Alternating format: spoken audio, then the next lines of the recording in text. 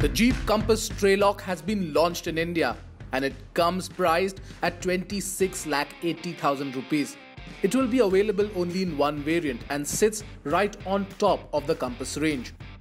The Trailhawk sees a host of changes when compared to the Compass SUV, and this includes revised approach and departure angles and improved ground clearance. The Compass Trailhawk is powered by the same 2-litre multi-jet 2 diesel engine which powers the Compass diesel, but this one is BS6 compliant. The motor churns out 168 brake horsepower and 350 Nm of peak torque and is mated to a 9-speed automatic gearbox. It also gets a 4WD low setting and a rock mode on the select terrain system.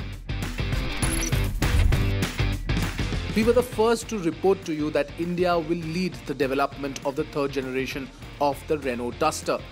That car will be ready to roll out only around 2023 and will replace the current car in India, and also the second generation that went on sale worldwide in late 2017.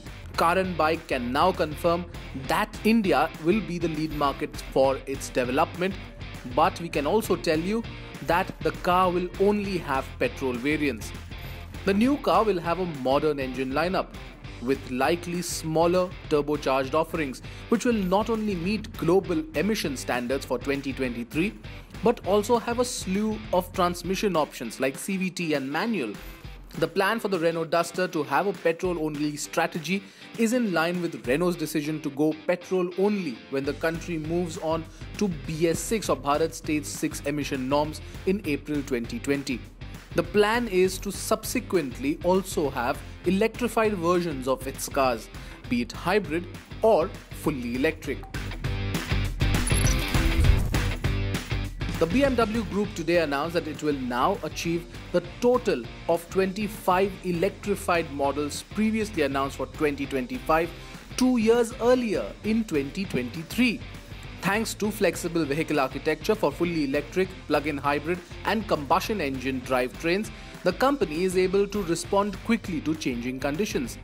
More than half of the 25 models will be fully electric. The company presented 2 of its future models, the Vision M Next, which gives us a glimpse into the future of the brand's M models. And it also previewed the Vision DC Roadster, which shows the future of BMW Motorrad with alternate drive forms. By the end of 2019, the company aims to have more than 500,000 vehicles with fully electric or plug-in hybrid drivetrains on the roads. Within 2 years, the company will offer 5 fully electric series production vehicles alongside the BMW i3. So if you love our videos, you've got to give us more power to bring you even more, and to do that, all you have to do is hit the subscribe button.